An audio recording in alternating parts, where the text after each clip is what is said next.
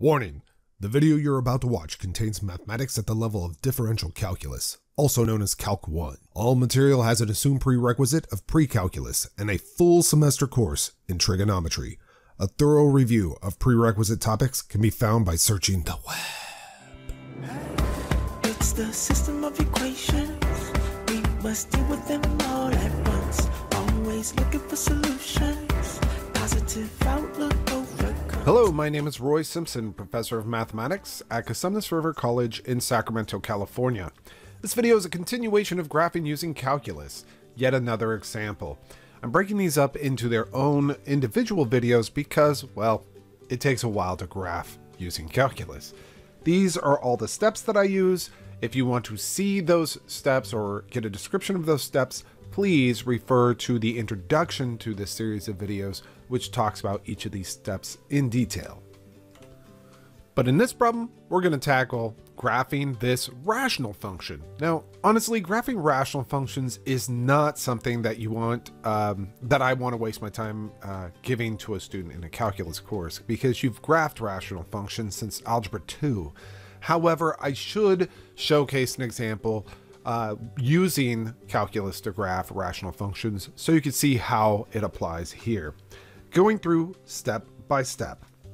Let's talk about the intercepts. So the y-intercept, well, if you let x equal 0, you can easily see y is -6. That tells me now that I have a point, I'm just going to go ahead and start listing out those points in a table. So I'll say x versus y here.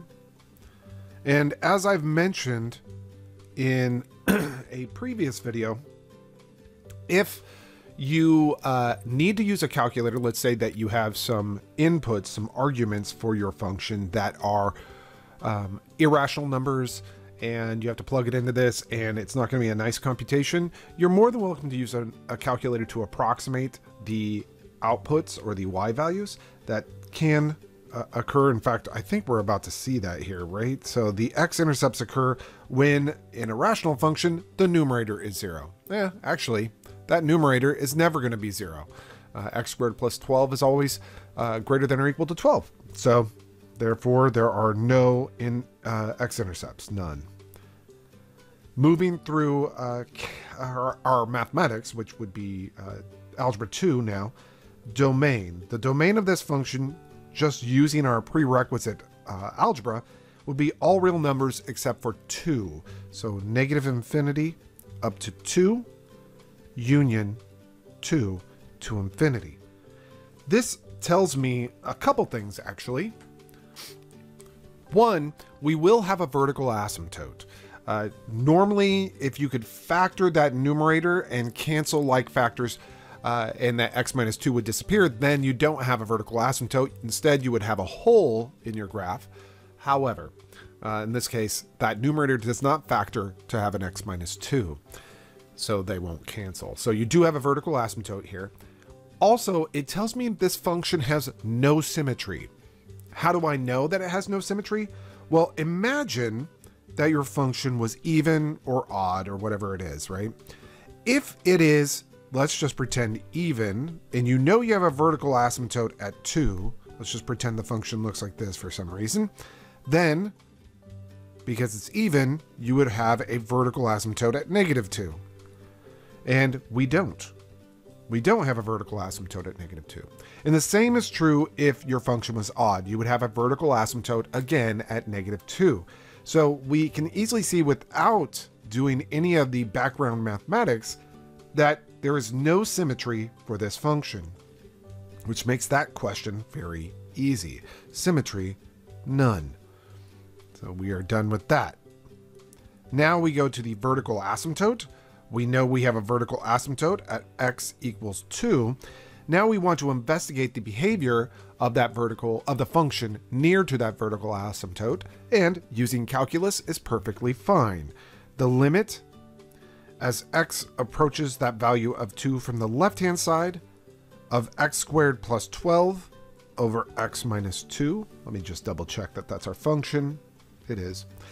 As x gets really close to 2, but from below, the numerator is some positive constant. You don't really need to calculate it. It's just some positive constant. And in the denominator, you can see that's approaching 0. However, because you're approaching 2 from below, so 1.9 or something like that, it's 0 from below. And of course, from our earlier work in calculus, we know that this limit will be negative infinity. Perfect. And then, using calculus for the other side, limit as x approaches 2 from the right of x squared plus 12 over x minus 2. Again, that numerator is just approaching some positive constant. I don't really care what the constant is. And the denominator is approaching 0. Again, because 2, your x value is approaching 2, but from above, that denominator is approaching 0. Again, from above. So you have a positive number over a positive number. Well, that's going to be positive. And it's a constant over something nearing 0. That'll be a positive infinity.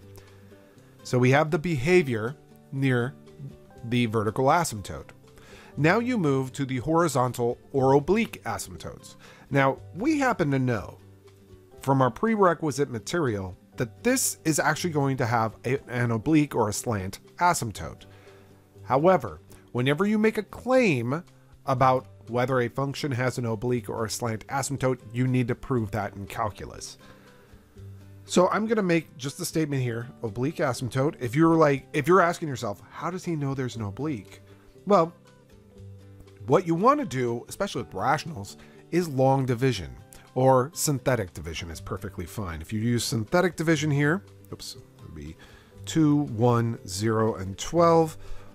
You bring down the 1, multiply by 2, you get 2, add 2, and multiply by 4, or sorry, multiply by 2, you get 4. That becomes a 16. And so we know that this fraction can be rewritten as 1x plus 2 plus the remainder, which is 16, because when you use synthetic division, that last constant is the remainder. So plus that 16 over the divisor, which is x minus 2. If you're not comfortable with synthetic division, you probably should practice that.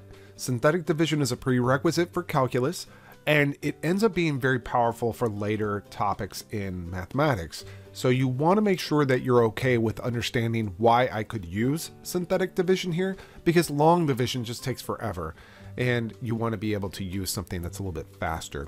You could use long division here. That's not that big of a deal, but there you go. So I'm going to go ahead and rope this up and just make it disappear because I don't want it in my way. Now I'm going to claim, I was going to say complain, but that's not true. I'm going to claim that my oblique asymptote is x plus 2. The reason why I'm claiming that is because as x goes to plus or minus infinity, I know that that fraction right there at the very end will disappear. So the long-term behavior as x goes to plus or minus infinity will just be this x plus 2. Whoops, that was supposed to be a highlighter, but it just didn't work out for me. So it's supposed to be this x plus 2. All right, so that's going to be the long run behavior. Let's go ahead and make the claim and prove it. So oblique asymptote, the claim is that the oblique asymptote is y equals x plus 2. The proof of that claim just follows from our definition of an oblique asymptote. The limit as x goes to, doesn't matter, plus or minus infinity. It's probably best that you cover both at the same time here for this example. You want the difference between your given function and your supposed oblique asymptote. You want that difference to become 0 as time goes on. Well, we happen to know that our given function can be rewritten, because we did synthetic division, as x plus 2 plus 16 over x minus 2. And we're subtracting the quantity x plus 2. And you can see the x plus 2's will cancel beautifully, and you get this limit as x goes to plus or minus infinity of 16 over x minus 2, which is 0. So we can just write that in. That equals 0. And that is the proof that our oblique asymptote is actually y equals x plus 2. That's going to be useful when we go to graph this curve. All right, so we're done with all the algebra: y-intercepts, x-intercepts, domain, symmetry, vertical asymptotes, and oblique asymptotes. If you're wondering how I would ever have known that there was an oblique asymptote here if it wasn't rational, the main thing to look for if it's not a rational function is that you have some term that disappears. If you have a term that disappears as x goes to positive or negative infinity, then you might have an oblique asymptote.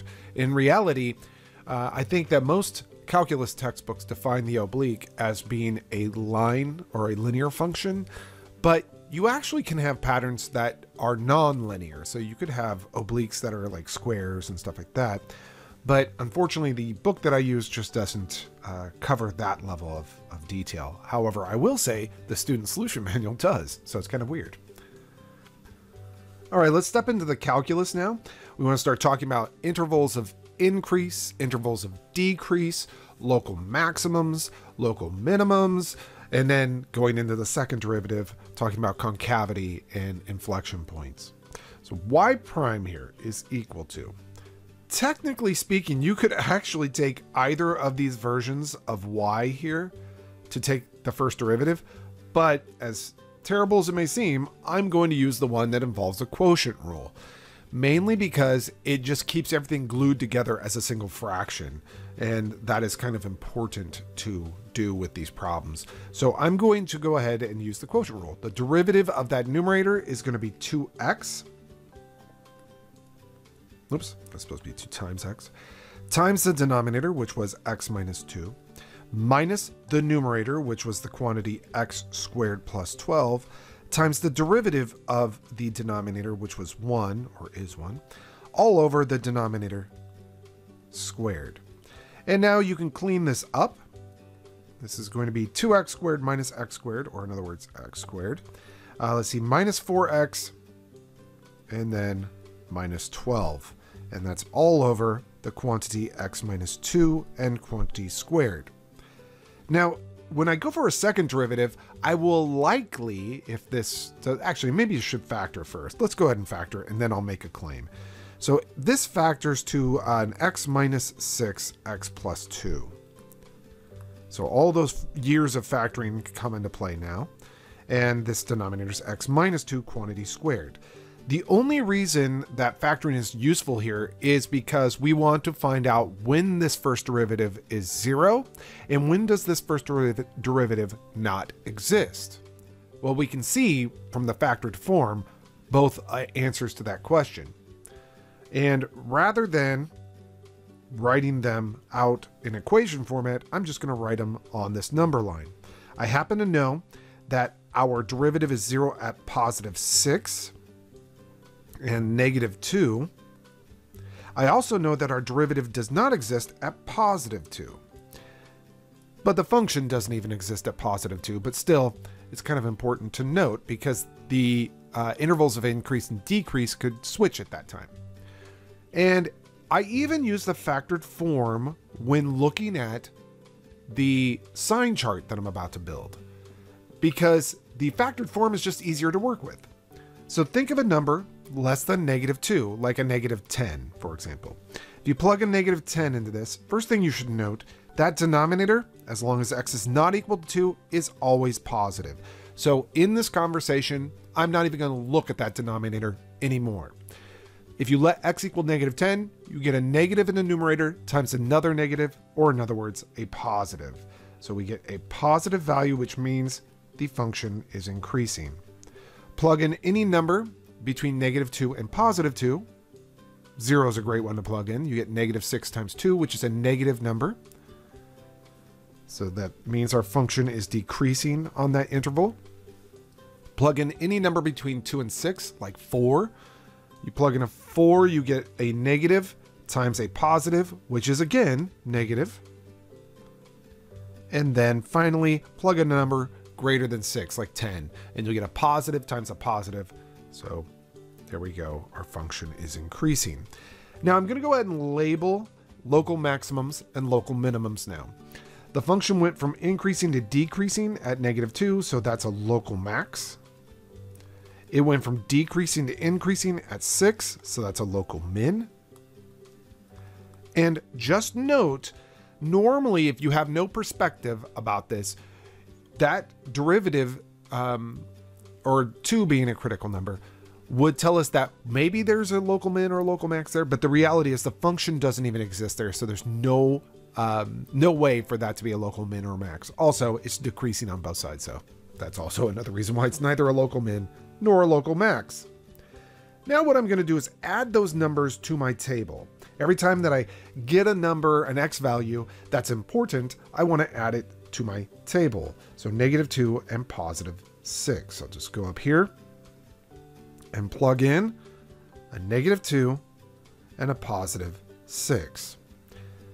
When x is -2, we get 4 plus 12, which is 16, over a -4, so it's a -4. Let me just do that mathematics again. -2 squared is 4, plus 12 is 16, definitely. -2 minus 2 is -4. 16 divided by -4 is a -4. And then if you plug in 6, you get 36 plus 12, which is 48. And you're dividing that by 6 minus 2, which is 4. 48 divided by 4 is +12. So these numbers are actually nice to deal with. These are the first kind of table values that are easy for us. Now, when I go for my second derivative, I will not use the factored form because that creates a product rule inside of a quotient rule.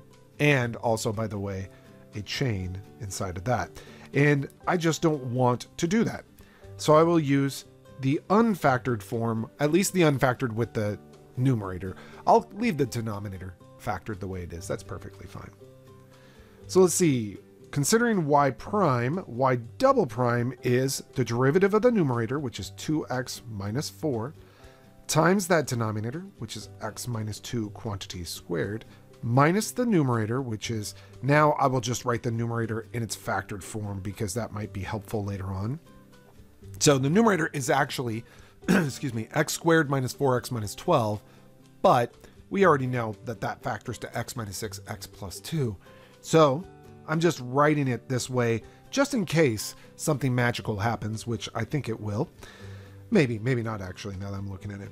And then we're going to multiply that times the derivative of the denominator, this denominator right here, and its derivative is 2 times the quantity x minus 2 times the derivative of the argument inside, which is 1. All right. And this is all over that denominator, which is x minus 2 squared.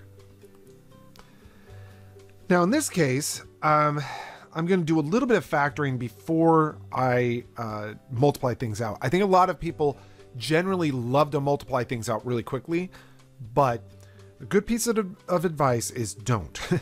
If you were to factor a 2 out of this, you would get 2 times the quantity x minus 2.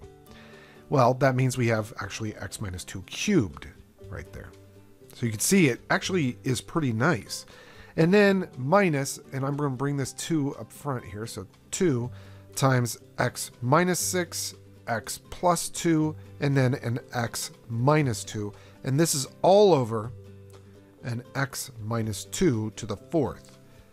So I could factor a 2 off and I can cancel an x minus 2 between numerator and denominator. So I'll write this as a 2 times, and then the numerator will be an x minus 2 squared minus x minus 6 times x plus 2 over x minus 2 cubed.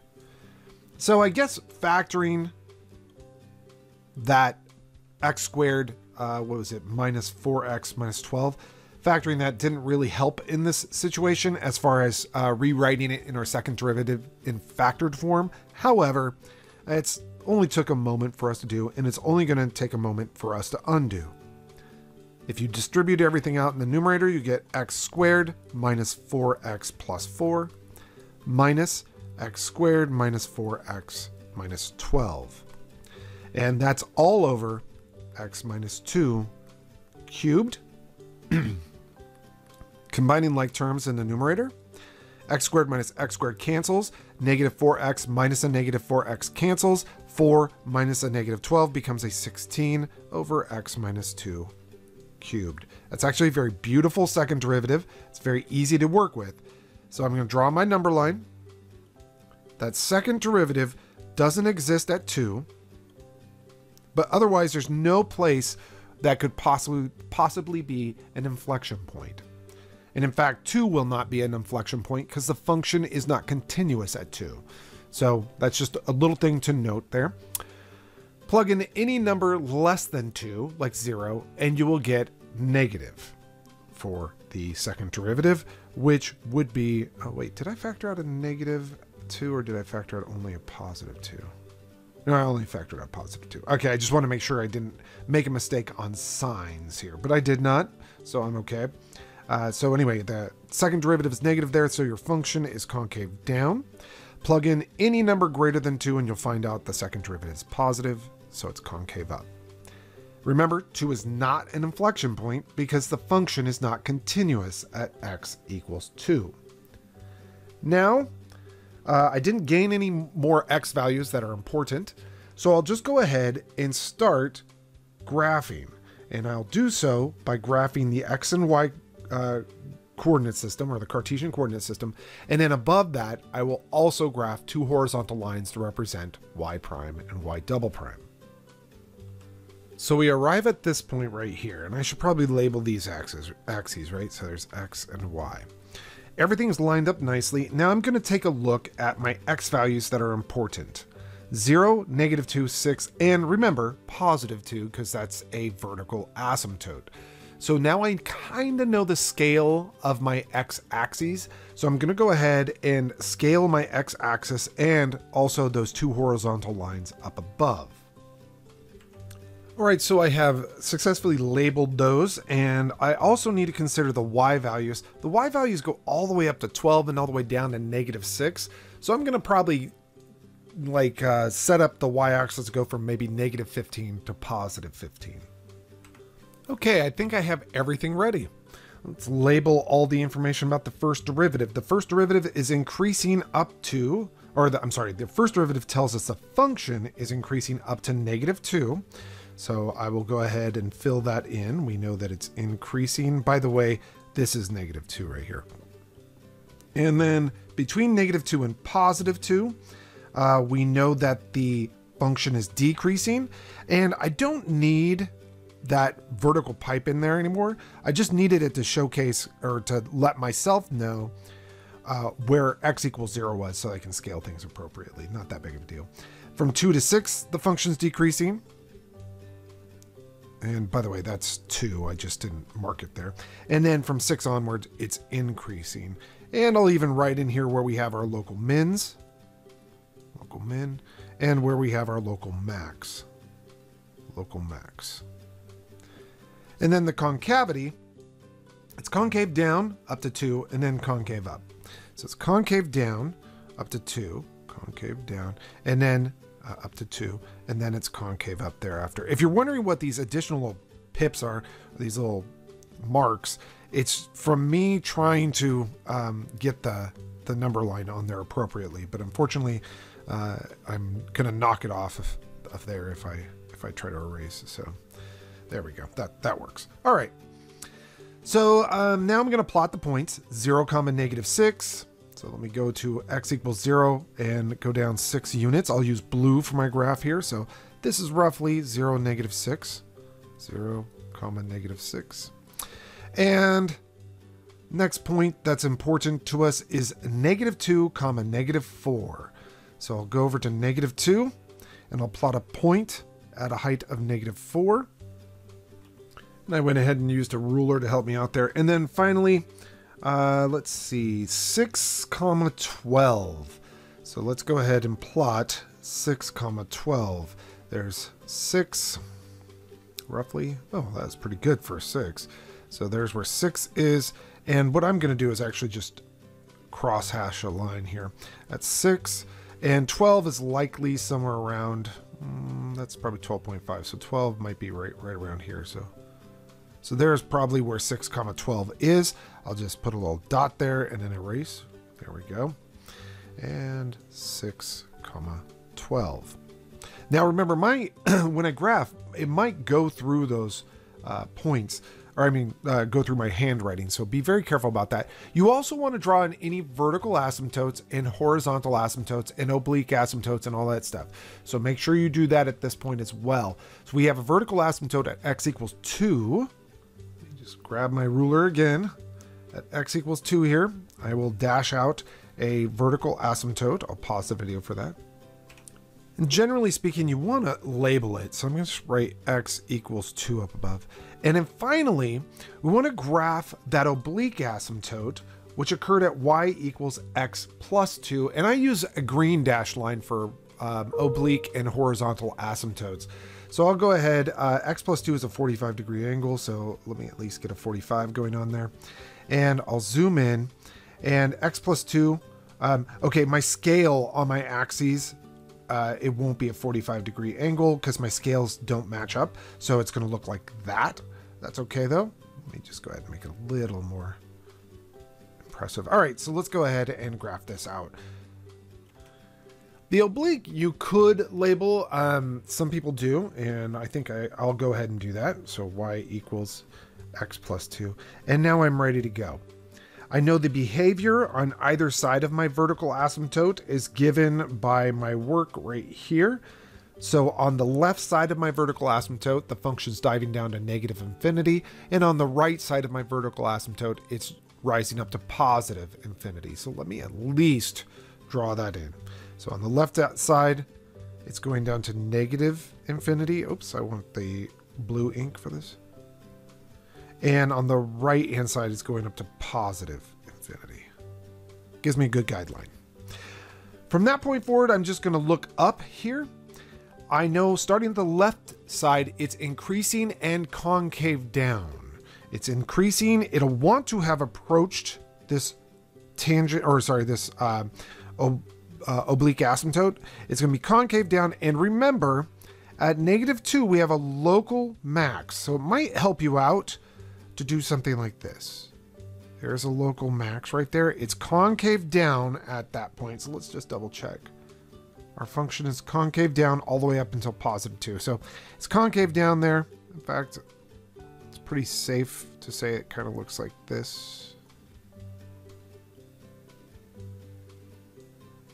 It's okay if you missed that a little bit.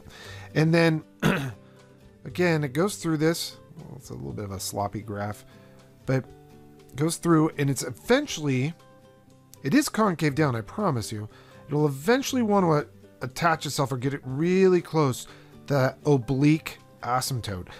Just the way I've drawn this, I'm trying to keep it concave down, and so because of that, I actually might be able to do it like this. There we go. There we go. That's a pretty good graph. It's concave down, and my local maximum is still in the same spot, so that works out perfectly. Let me erase this extra bit here.